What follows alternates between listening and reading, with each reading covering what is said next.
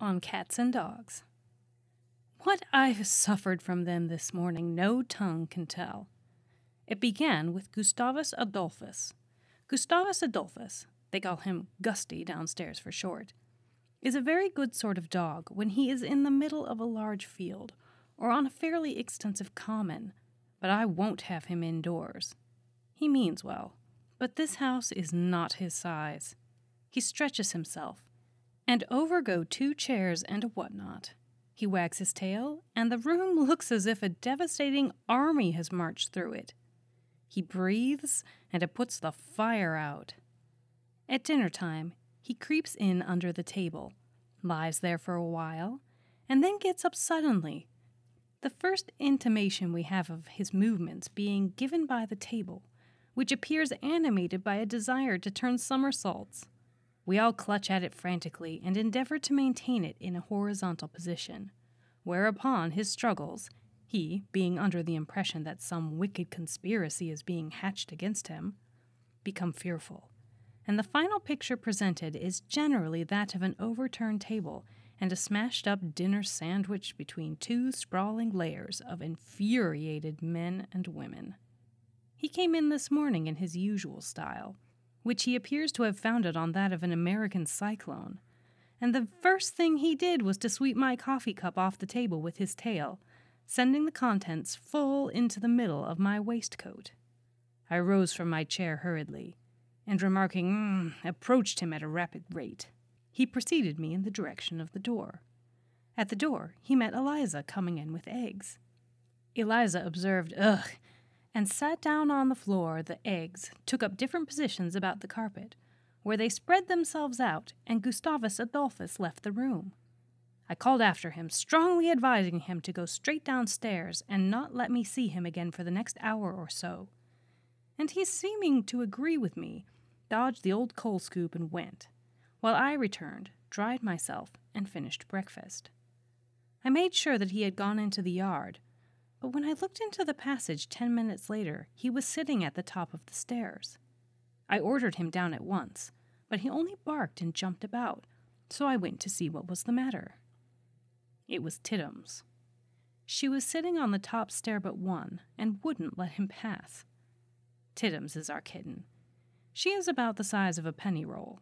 Her back was up, and she was swearing like a medical student. She does swear fearfully.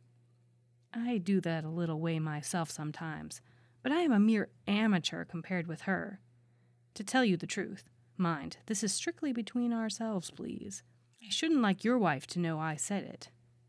The women folk don't understand these things, but between you and me, you know, I think it does a man good to swear. Swearing is the safety valve through which the bad temper that might otherwise do serious internal injury to his mental mechanisms escapes in harmless vaporing.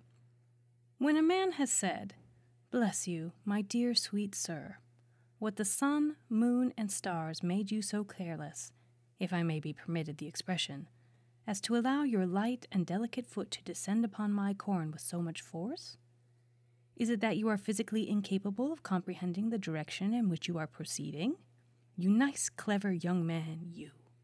Or words to that effect. He feels better. Swearing has the same soothing effect upon our angry passions that smashing the furniture or slamming the doors is so well known to exercise, added to which it is much cheaper. Swearing clears a man out like a pennyworth of gunpowder does the wash-house chimney. An occasional explosion is good for both. I rather distrust a man who never swears, or savagely kicks the footstool, or pokes the fire with unnecessary violence. Without some outlet, the anger caused by the ever-occurring troubles of life is apt to rankle and fester within. The petty annoyance, instead of being thrown from us, sits down beside us and becomes a sorrow, and the little offense is brooded over till, in the hotbed of rumination, it grows into a great injury, under whose poisonous shadow springs up hatred and revenge. Swearing relieves the feeling. That is what swearing does. I explained this to my aunt on one occasion, but it didn't answer with her. She said I had no business to have such feelings. That is what I told Tiddums. I told her she ought to be ashamed of herself. Brought up in a Christian family as she was, too. I don't so much mind hearing an old cat swear, but I can't bear to see a mere kitten give way to it. It seems so sad in one so young. I put Tiddums in my pocket and returned to my desk. I forgot her for the moment, and when I looked, I found she had squirmed out of my pocket onto the table and was trying to swallow the pen. Then she put her legs in the ink pot and upset it. Then she licked her leg. Then she swore again. At me this time. I put her down on the floor, where Tim began rowing with her. I do wish Tim would mind his own business. It was no concern of his what she had been doing. Besides, he is not a saint himself.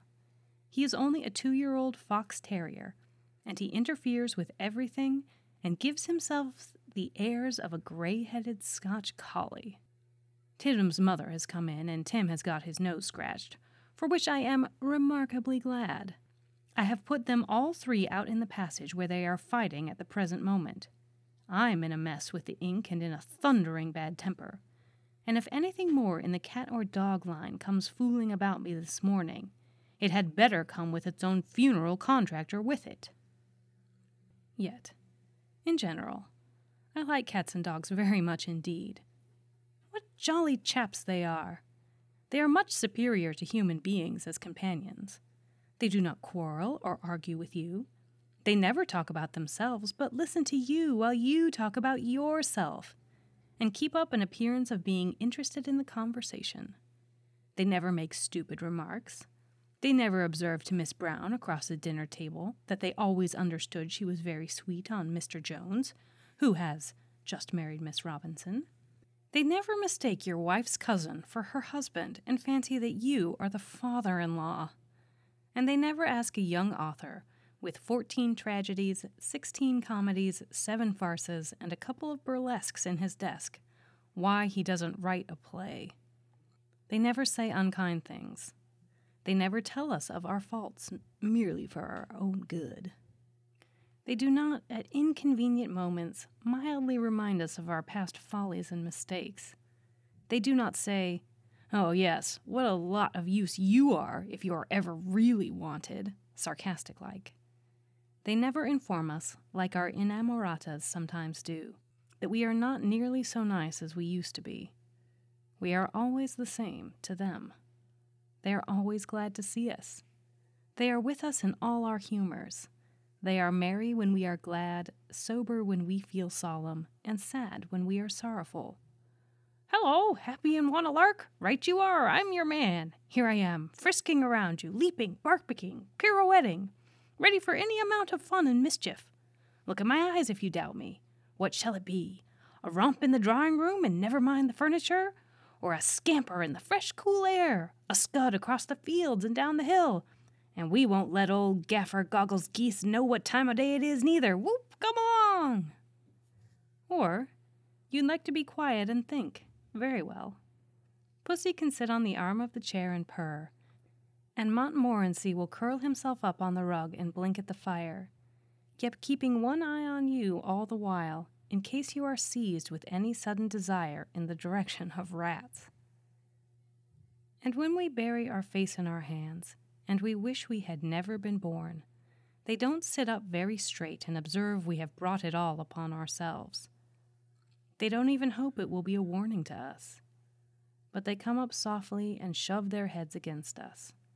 If it is a cat, she stands on your shoulder and rumples your hair and says, "Lor, I am sorry for you, old man," as plain as words can speak. And if it is a dog, he looks up at you with his big, true eyes and says with them, "Well, you've always got me, you know. We'll go through the world together and always stand by each other, won't we?" He is very imprudent, the dog is. He never makes it his business to inquire whether you are in the right or in the wrong. Never bothers as to whether you are going up or down upon life's ladder. Never asks whether you are rich or poor, silly or wise, sinner or saint.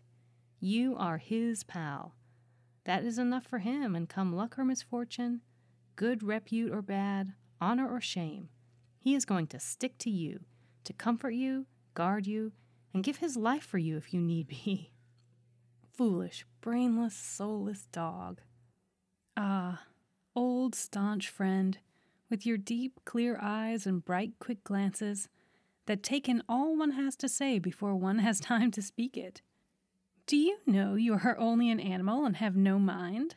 Do you know that dull-eyed, gin-sodden lout leaning against the post out there is immeasurably your intellectual superior?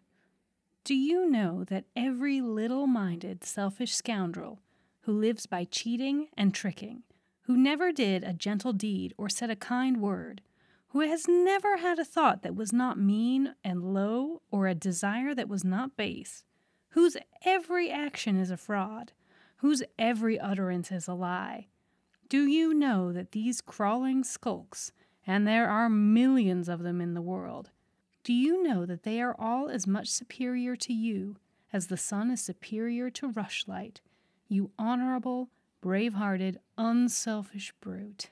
They are men, you know, and men are the greatest and noblest and wisest and best beings in the whole vast eternal universe. Any man will tell you that. Yes, poor doggy, you are very stupid indeed compared with us clever men, who understand all about politics and philosophy, and who know everything, in short, except what we are, and where we came from, and whither we are going, and what everything outside this tiny world, and most things in it, are. Never mind, though, Pussy and Doggy. We like you both all the better for your being stupid. We all like stupid things. Men can't bear clever women, and a woman's ideal man is someone she can call dear old stupid. It is so pleasant to come across people more stupid than ourselves. We love them at once for being so.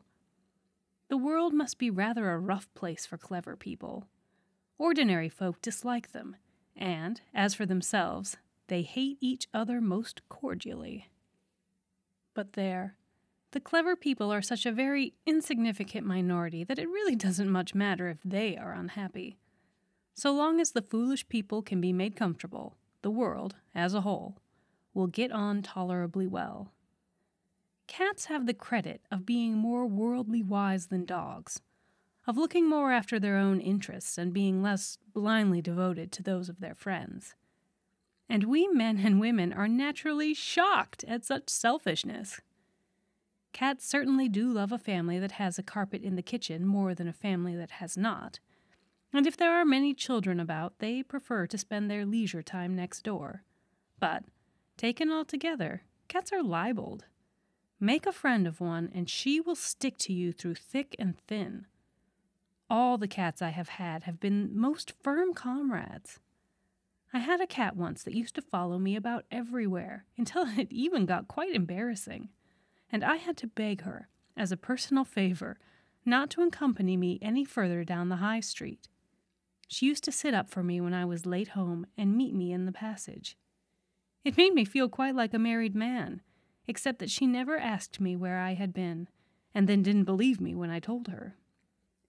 Another cat I had used to get drunk regularly every day. She would hang about for hours outside the cellar door for the purpose of sneaking in on the first opportunity and lapping up the drippings from the beer cask.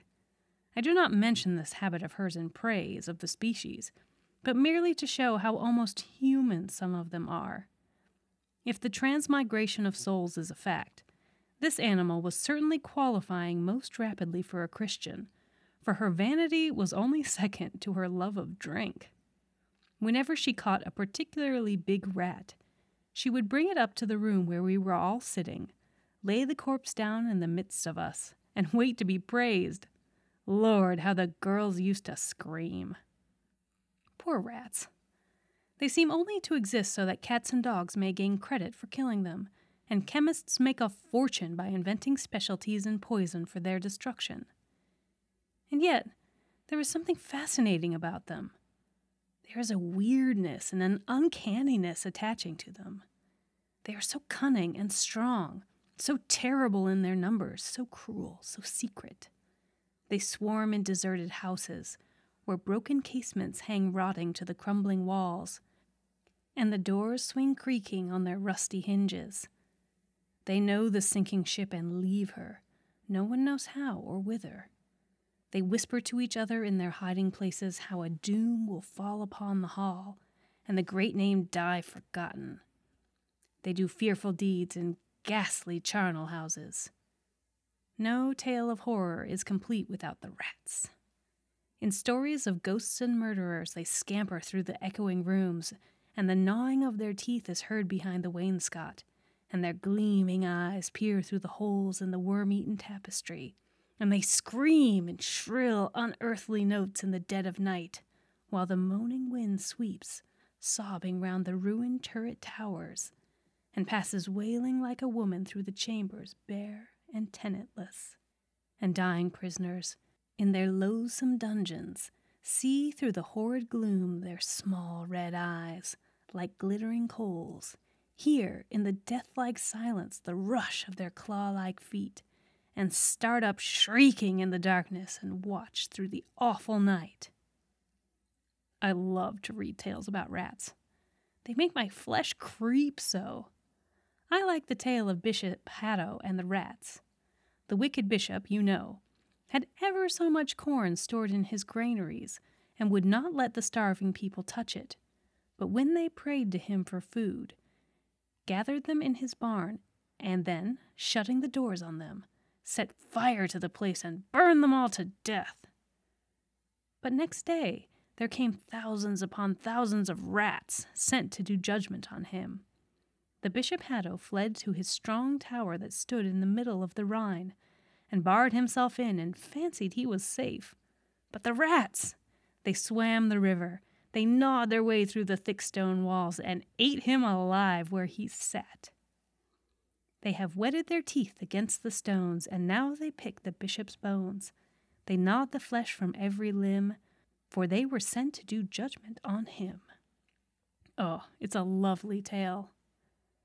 And then there is the story of the Pied Piper of Hamelin, how he first piped the rats away, and afterwards, when the mayor broke faith with him, drew all the children along with him and went into the mountain. What a curious old legend that is. I wonder what it all means, or if it has any meaning at all. There seems to be something strange and deep lying hid beneath the rippling rhyme. It haunts me, that picture of the quaint, mysterious old piper piping through Hamelin's narrow streets, and the children following with dancing feet and thoughtful, eager faces. The old folks try to stay them, but the children pay no heed. They hear the weird, witched music and must follow. The games are left unfinished, and the playthings drop from their careless hands.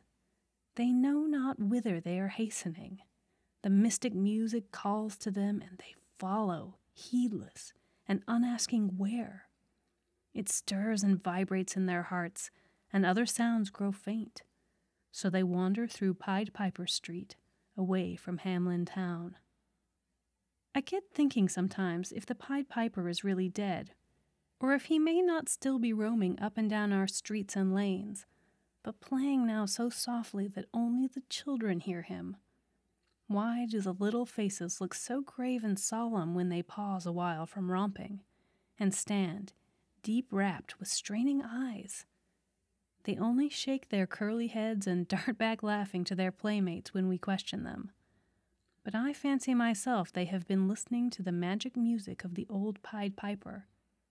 And perhaps those bright eyes of theirs have even seen his odd, fantastic figure gliding unnoticed through the whirl and throng. Even we grown-up children hear his piping now and then.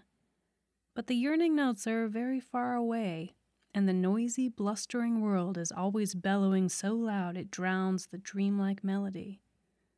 One day the sweet, sad strains will sound out full and clear, and then we too shall, like the little children, throw our playthings all aside and follow. The loving hands will be stretched out to stay us, and the voices we have learned to listen for will cry to us to stop. But we shall push the fond arms gently back and pass out through the sorrowing house and through the open door. For the wild, strange music will be ringing in our hearts, and we shall know the meaning of its song by then. I wish people could love animals without getting maudlin over them as so many do. Women are the most hardened offenders in such respects, but even our intellectual sex often degrade pets into nuisances by absurd idolatry. There are the gushing young ladies who, having read David Copperfield and have thereupon sought out a small, long-haired dog of a nondescript breed, possessed of an irritating habit of criticizing a man's trousers, and of finally commenting upon the same by a sniff indicative of contempt and disgust. They talk sweet, girlish prattle to this animal, when there is anyone near enough to overhear them, and then they kiss its nose and put its unwashed head against their cheek in a most touching manner, though I have noticed that these caresses are principally performed when there are young men hanging about. Then there are the old ladies who worship a fat poodle, scant of breath and full of fleas. I knew a couple of elderly spinsters once who had a sort of German sausage on legs, which they called a dog, between them. They used to wash its face with warm water every morning. It had a mutton cutlet regularly for breakfast, and on Sundays, when one of the ladies went to church, the other always stopped at home to keep the dog company. There are many families where the whole interest of life is centered upon the dog. Cats, by the way, rarely suffer from excess of adulation. A cat possesses a very fair sense of the ridiculous, and will put her paw down kindly, but firmly, upon any nonsense of this kind. Dogs, however, seem to like it. They encourage their owners in the tomfoolery, and the consequence is that in the circles I am speaking of, what dear Fido has done, does do, will do, won't do, can do, can't do, was doing, is going to do, shall do, shan't do, and is about to be going to have done, is the continual theme of discussion from morning till night. All the conversation, consisting, as it does, of the very dregs of imbecility, is addressed to this confounding animal. The family will sit in a row all day long, watching him, commenting upon his actions, telling each other about anecdotes about him, recalling his virtues, and remembering with tears how one day they lost him for 2 whole hours, on which occasion he was brought home in the most brutal manner by the butcher boy, who had been met carrying him by the scruff of his neck with one hand, while soundly cuffing his head with the other. After recovering from these bitter recollections, they vie with each other in bursts for admiration of the brute, until some more than unusually enthusiastic member, unable any longer to control his feelings, swoops down upon the unhappy quadruped in a frenzy of affection, clutches it to his heart, and slobbers over it. Whereupon the others, mad with envy, rise up, and seizing as much of the dog as the greed of the first one has left to them, murmur praise and devotion. Among these people, everything is done through the dog. If you want to make love to the eldest daughter, or get the old man to lend you the garden roller, or the mother to subscribe to the Society for the Suppression of Solo Cornet Players in Theatrical Orchestras, it's a pity there isn't one, anyhow, you have to begin with the dog. You must gain its approbation before they will even listen to you, and if, as it is highly probable, the animal whose frank, doggy nature has been warped by the unnatural treatment he has received, responds to your overtures of friendship by viciously snapping at you, your cause is lost forever. If Fido won't take to anyone, the father has thoughtfully remarked beforehand, I say that man is not to be trusted. You know, Maria, how often I have said that. Ah, he knows, bless him. Drat him! And to think that the surly brute was once an innocent puppy, all legs and head, full of fun and play, and burning with ambition to become a big, good dog, and bark like mother. Ah, me. Life sadly changes us all. The world seems a vast, horrible, grinding machine, into which what is fresh and bright and pure is pushed out at one end, to come out old and crabbed and wrinkled at the other. Look even at Pussy Sobersides, with her dull, sleepy glance, her grave, slow walk, and dignified, prudish airs. Who could ever think that once she had been a blue-eyed, whirling, scampering, head-over-heels, mad little firework that we call a kitten? What a marvelous vitality a kitten has. It is really something very beautiful the way life bubbles over in the little creatures. They rush about and mew and spring, dance on their hind legs, embrace everything with their front ones, roll over and over, lie on their backs, and kick. They don't know what to do with themselves. They are so full of life. Can you remember, reader, when you and I felt something of the same sort of thing? Can you remember those glorious days of fresh young manhood? How, when coming home along the moonlit road, we felt too full of life for sober walking, and had to spring and skip and wave our arms and shout till belated farmers' wives thought, and with good reason too, that we were mad, and kept close to the hedge while we stood and laughed aloud to see them scuttle off so fast, and made their blood run cold with a wild parting whoop. And the tears came, we knew not why.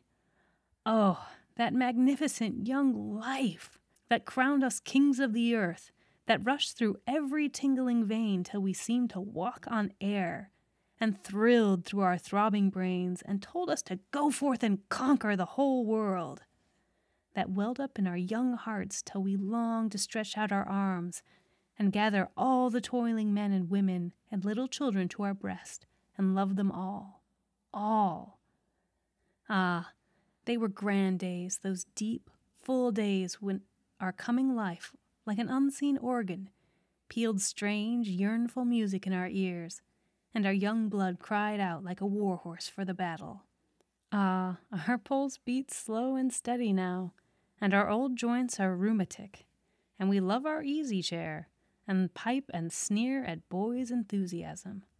But oh, for one brief moment of that godlike life again!